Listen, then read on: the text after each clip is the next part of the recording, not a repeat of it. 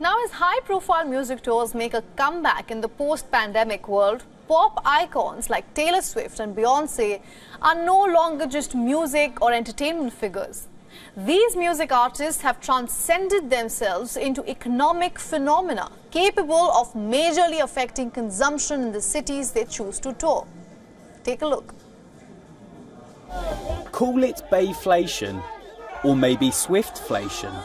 Could pop stars be powering inflation as concert prices surge? While the cost of certain goods is in part retreating, that doesn't include live music. Around the world, concert tickets have surged in price, and economists are noticing. The tickets were available and I bought them. Club Renaissance tickets, they were really expensive. They were like 5,000 reais. When in the States, they're like $1,200. It just takes a quick scan through ticket sites like StubHub to see that it's a global phenomenon.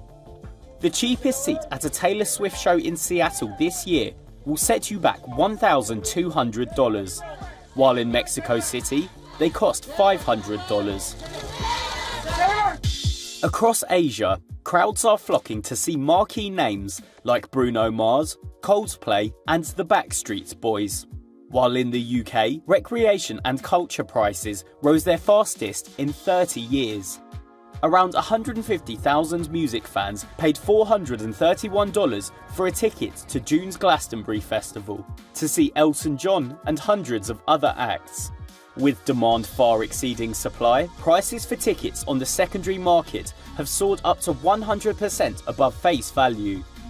The US Labour Department does not specifically measure inflation for concert prices, but the inflation rate for live performing admission events is currently 2.6 percentage points more than US headline inflation.